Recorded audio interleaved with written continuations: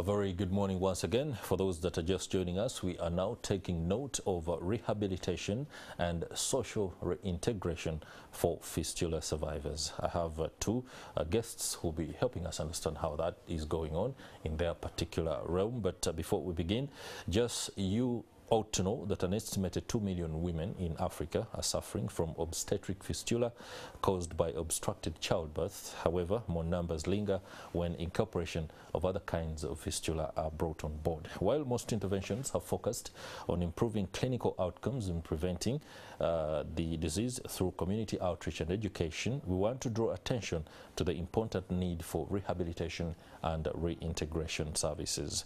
I'm now joined by Alex Okello, the Executive Director at Talents Enabling Uganda, and Betty Bukira Okello, who is also a board member at Talents Enabling Uganda. This should be work that is geared towards rehabilitation and reintegration of victims. Lady and gentlemen, many thanks for joining us this morning. Thank you. Great. Fistula, the word itself, doesn't sound good most of the time when you are dealing with it, especially for us in the media. We are talking of the adverse condition and how badly it has affected those that are trying to overcome it.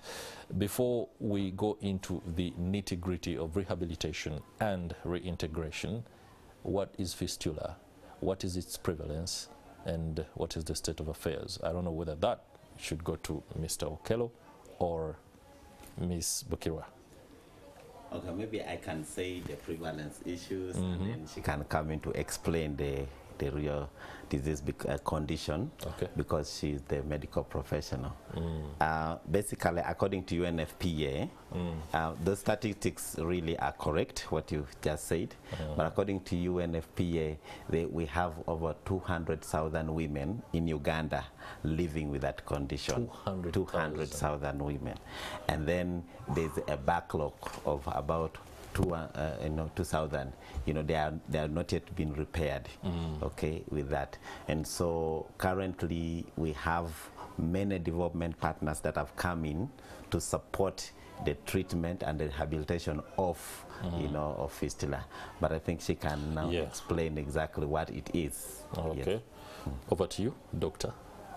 A fistula is basically an opening between the birth canal and the bladder or the anus.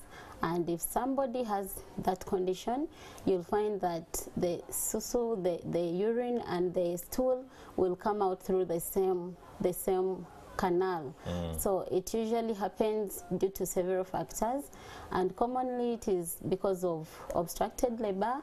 There are women who will have labor for a long time and it is obstructed, and they are in a state where they cannot access medical care. And another factor that usually leads to this condition is early pregnancy. Girls who usually conceive when they are still young, their muscles and bones are still developing. So at the time of labor, they cannot contain, their muscles cannot contain the pressure. So it ends up tearing and open and end up leading to an opening between the birth canal and the bladder or the anus. Sometimes both, sometimes one of them. And also another factor that can lead to this is poverty. Some people are really in a state where they cannot even afford to go for medical care while pregnant or even during delivery. So they stay in their homes, they stay hidden somewhere, and at the end of it all, during labor, they end up getting this complication. And some people believe that they have those cultures where they believe that it's best to give birth from home. It's best to give birth with the traditional birth attendant, and they ignore the medical care even when they could have accessed it.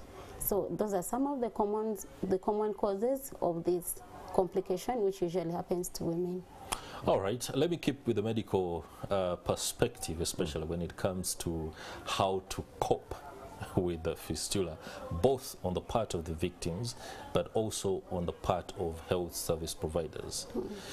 The victims, we've just been talking about another condition that completely affects people in terms of cost.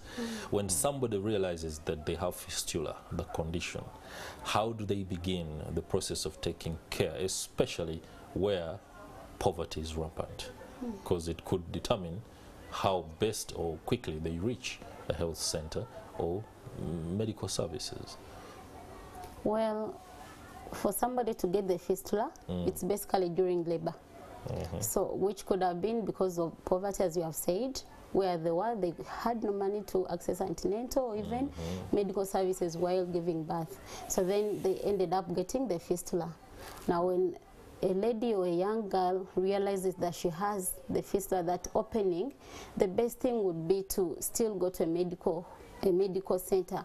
There are many opportunities in Uganda these days. There are many NGOs and even government hospitals. They're offering this service free of charge to repair the fistula. Free of charge? Yes, free of charge. Okay. But you know, many times because it is stigmatizing, if somebody has it, they're always smelling, they're always getting recurrent infections. So many of them, you'll find that they remain in their cocoon, they remain in the hiding, and they fear to go out and reach to the medical center or to the hospital to get help. So the best would be, if you realize you're in this state, go to a hospital. But also there are many NGOs that have come up and they offer the same service. In all regional hospitals, the fistula can be repaired.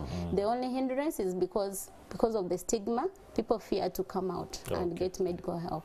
All right, let me now draw attention to aspects of rehabilitation and reintegration. When you talk about stigma, many people might be afraid, like she conveniently says, to be able to seek help because of the nature of how the disease manifests. The uncomfortable stench is pretty much, and it's understandable for the ladies, no doubt. How is the structuring of rehabilitation processes, first and foremost, to ensure that they are free enough to talk about it and also come out to access this particular service? That should also help us understand what Talent Enabling Uganda specifically does. Okay. Fine. Thank you so much. So there is a very good process right now placed in play for people to get these rehabilitation services. Number one is screening. Is that so many organizations and so many hospitals are doing screening services, and so they call up these women from wherever they are and they are screened. There are health camps that are happening just so that to help these other people come out, and so that's number one. Number two is treatment. So they're providing treatment, like we said. There are hospitals now, like we have Terewode Hospital in Soroti. It's a first-class hospital that has been built by also in support of UNFPA and other stakeholders to really support you know, that hospital treats them for free and picks them from wherever they are in Uganda and takes them and treats them. So the treatment is also like helping them to come out. And then number three is psychosocial support for different, and that's maybe where we come in also. That after they have been treated, Talent Enabling also comes in to support them with the psychosocial support, counseling them, giving them self-esteem. And so we have been currently running a project supported by Ministry of Foreign Affairs of Netherlands and a voice. And a voice is an initiative of MOFA. And so in that project, we are supporting those ones who have already been rehabilitated. And so we are training them, giving them psychosocial support, giving them self-esteem. And then the other one is empowerment. So we are giving them livelihood skills so that it reduces their stigma. They are able to pay, they are able to come out, get laundry, they are able to get, you know, because when they get that condition, they get so affected and they move behind. You know, they get lost. So we are trying to say under this project, how can we give them a voice? How can they come out to be? And so that's another process for rehabilitation. And then the other one really has been community development and community awareness for such cultural aspects. People think it's witchcraft. When they get when somebody gets a fistula, they think it's witchcraft, and so we say no, it's not. So there's a lot of massive awareness. There's also training for medics. One of the girls we are working with told us their condition worsened because some of the medics did not understand this and said it will heal. but the condition worsened. So there are some of them also that needs training. So there's a lot of training also happening for them. And also issues to do with legal issues. Nationally, there's awareness for that. So duty bearers are coming up to take on the issues of early marriages, because it's one of the great causes of fistula. Yeah. Early marriages and yes. It's interesting. Everything keeps, you know, running into the other, and all factors get compounded, and the situation becomes a bit unbearable. You spoke about a hospital that is offering service and apparently picks victims from any part of the country. For purposes of those that are listening right now and watching, could you, the name of the hospital? The name of the hospital is it's an organization called the Terewode that has built Terewode. Yes, Terewode Women Community Hospital. Women Community Hospital, based in Soroti. Based in Soroti. Yes. Okay. That deals specifically with women who are grappling with fistula. Okay. I needed to hammer that down because it's important. There are people who may be suffering and simply don't know. And don't have this information that is so if they are there, please, there's this service on. And of course, Terode and many other development, partners are doing this. So the reason why we know them, we've partnered with them in several aspects to do this kind of work for the women and rehabilitating them. So wherever you are in parts of Uganda, you will be picked, and then you will be treated for 2 weeks there, and then the person and the caretaker. All right. And then what exactly is the talent enabling Uganda? For you, you're a rehabilitation organization. So for us, basically, we are a learning and business development organization that supports vulnerable groups. And so we empower vulnerable youth and women to have a skill in their life and help them come up with a business. So we got a project, again, as I mentioned it, to get with Voice. And Voice is an initiative of Ministry of Foreign Affairs of Netherlands. And so they are really exist to empower vulnerable people. And one of the vulnerable people that we have in our communities is those people who got fistula. And totally because they get so stigmatized and get lost. And so together with Voice, we are saying, and now that they have treated them and they have given them a chance to be, but this fistula really affects you psychologically in a way that even after treatment, you remain like for lack of better word, undercover. You totally don't want to come out. So many of the girls that we are working with, that's the first thing we deal with, psychosocial support, giving them a voice. Actually, we have a program where we are going to bring them even to pitch their businesses. 17th November this month, we're going to invite them, and we have been training them on business. One of it is just basically to make them come out. That's right. To make them stand up, to make them know that fistula was just a condition. It was just a condition, but your life moves on. Your life is much better. And many of them really, we have got so excited. One of the important testimonies we can give is that after we trained them, 3 of them gathered up and said, we need to promote this, and they have started a school outreach to tell other girls and to help them know that don't get pregnant early. You still have a big life. You have and so that's what's happening. Let me return to the medical perspective. Madam Bukira, one of the aspects that help people in dealing with stigma is what they become after they recover. Many of the signs that somebody suffered fistula, do they stay with you?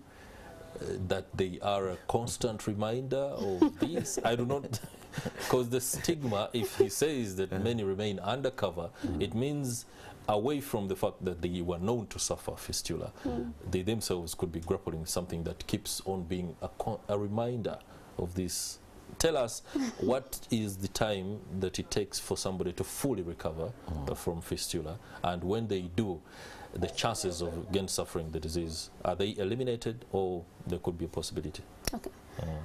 Basically, there are no signs that somebody will look at and know this woman must have had a fistula, but the person will remain behind simply because they know, they think everyone knows they were smelling earlier. They think everyone will know that this is the girl who used to pass around and she was smelling poo, she was smelling urine, you know. Yeah. Even after recovery, they will struggle to associate again with the community. If they see you overlooking at them, they may think, she must be thinking of the other condition. But like someone will go for an operation, there is a scar that will remain, but not the scar that is seen by everyone. Yes. So unless if you have gone into another act, that's when somebody may say, okay, there is this scar, but still not this big that it's too evident. And the recovery process takes 1 to 2 weeks, basically, for somebody to get back on the road and they can walk and do work. But still not doing a lot of work because the muscles are still healing. The entire healing process takes about 6 to 9 weeks, depending on somebody's body. If they take the medication and the medical advisors, they should be. All right, I'm afraid we're out of time. Betty Bukira Okello, the Managing Director at St. Eliza Healthcare and also board member of Talent Enabling Uganda. Many thanks for joining us, and many thanks to you too, Alex Okello, the Executive Director at Talent Enabling Uganda. Your information shared has emboldened our understanding of the condition of fistula, but most importantly, offered us a lifeline. That stigma can be beaten and that people can go on with their lives very comfortably and productively. Now,